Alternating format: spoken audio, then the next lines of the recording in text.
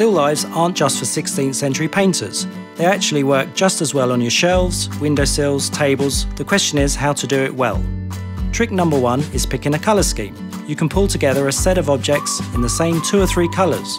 Feel free to play around with the neutrals, but it's best to use just one accent colour. It will keep the feeling cohesive and calm. The mix of shapes and heights is what makes skylines so beautiful. The same goes for your still lifes. A diverse set of shapes and sizes, from round and square to wide and narrow, gives the grouping more visual interest and depth. Picking one material to work with, like glass, metal, wood or ceramic, helps give your still life an impact, but ensures the visual isn't too busy. So remember to choose objects that you really love and that reflect your personality. Having at least one of these pieces in every grouping helps make it feel unique to you and only you.